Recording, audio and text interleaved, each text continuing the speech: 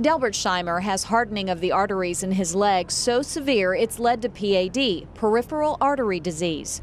You have a lot of pain and burning and stuff in your feet and legs, and it's don't feel very good. His blood vessels were so clogged, standard treatment was out of the question.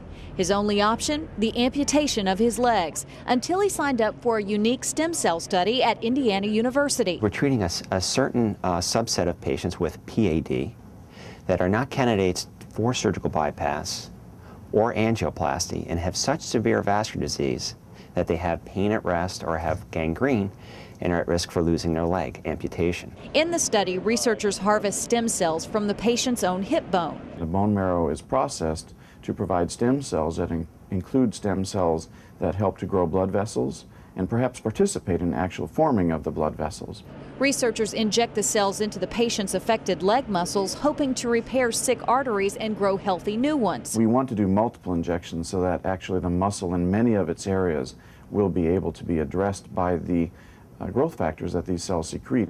Patients in the study have shown improved blood flow. We've had about a 50% significant response rate, equivalent to what we would hope to obtain with angioplasty. It helped mine out, I'd say that. I'm doing a lot better, and I don't have all that problem I did have, and I don't have all the pain I did have. And so far, Delbert's still walking on his own two legs.